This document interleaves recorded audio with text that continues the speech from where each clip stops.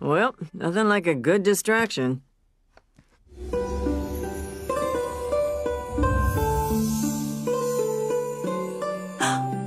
Has my magic returned? Oh, guess not. All right, Raine's Rhapsody.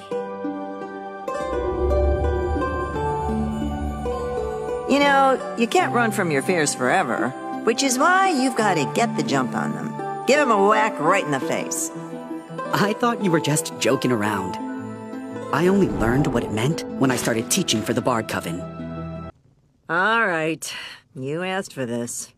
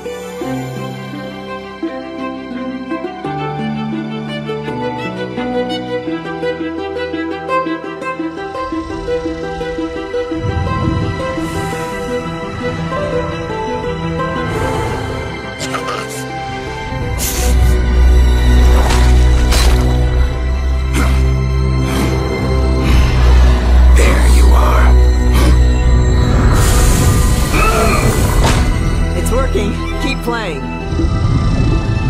Look, we may not make it out ourselves. But it'll stop the Emperor, right? Then we play on.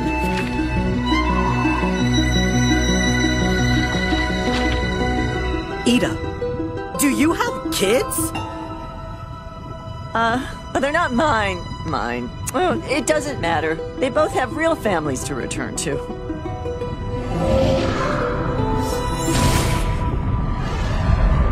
And then Raine battled their fellow coven heads and sacrificed everything to save Eda? It's just like Hecate and Azora in Book 5. Did you forget this, too? Why won't you just leave me alone? Who you are, but you are a riot.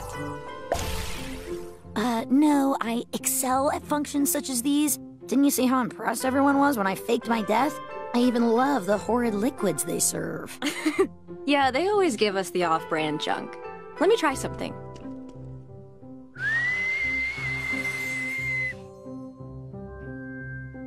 Don't worry, I didn't spit in it. Whoa! Hey, that's actually good. How'd you change the flavor? Little trick I taught myself. Changing the chemistry of a liquid with sound waves. See? Bard magic can be cool. People just don't give it a shot. All right, I get it. If you whistle loud enough, can you make all this less of a drag?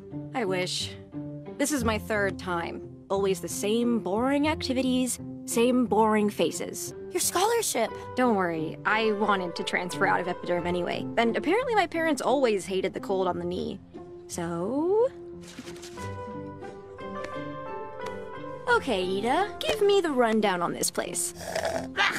Oh, you'll love it. It's got all the secrets. And since Tara spoke to Principal Faust, I can get away with pretty much anything.